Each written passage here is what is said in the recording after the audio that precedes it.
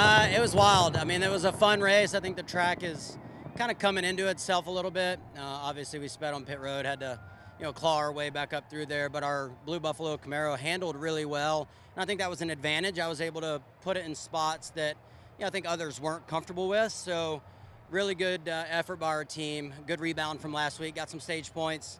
Solid top 10 there, and man, just happy to get out here. We missed a few of those wrecks. They were right in front of us. But it was a lot of fun. I mean, obviously 3 wide there at the end, coming to the line. I wish we were a few spots better, but all in all, it was a super cool race, and I think the fans got their money's worth. Did the fuel saving have anything to play in today's race?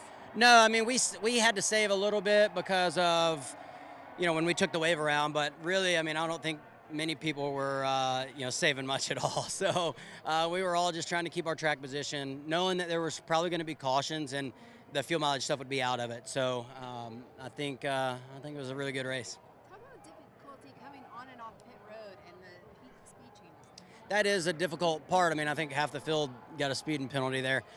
We were out of fuel when we came down pit road, so that was a little bit tricky for us. But, it's something totally different. We only do it here, so we do it twice a year, and you got to be on your marks, and you got to be very consistent, and that's tough to do. So, it's part of it. It definitely threw a wrench into things. There was a lot of us a lap down there for a while battling for that lucky dog. So, all in all, fun night.